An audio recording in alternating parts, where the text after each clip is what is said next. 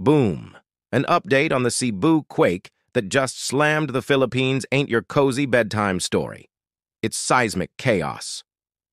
At 9:59 p.m. Philippine time on September 30th, 2025, a magnitude 6.9 earthquake ripped through waters off northern Cebu.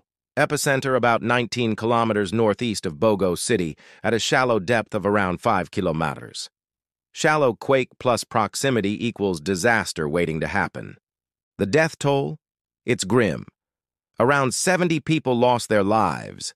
Injuries? 559 confirmed. Broken bones, crushed limbs, trauma everywhere. Buildings? Ruined.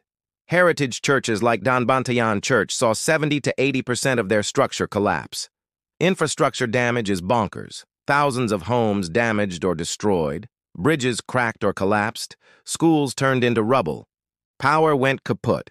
Over 800,000 consumers across 309 municipalities lost electricity.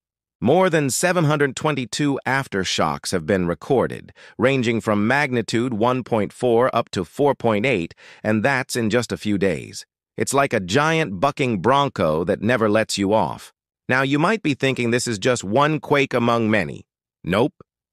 This one is the deadliest earthquake in the Philippines since 2013. Listen, the shaking was brutal. Let me break this down with a blunt analogy.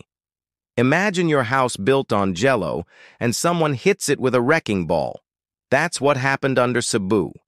No fancy cutesy metaphor can sugarcoat it.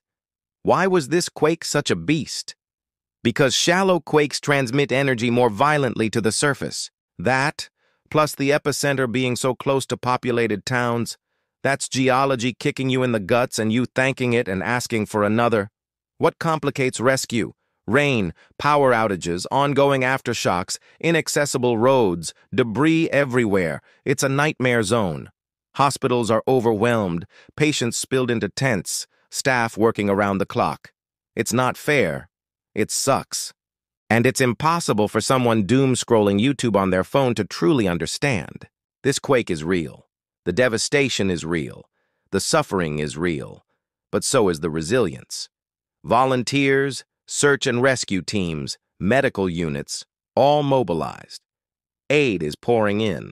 Stay alert, stay informed, and get ready to act and help if you can. Because nature does not care about your schedule.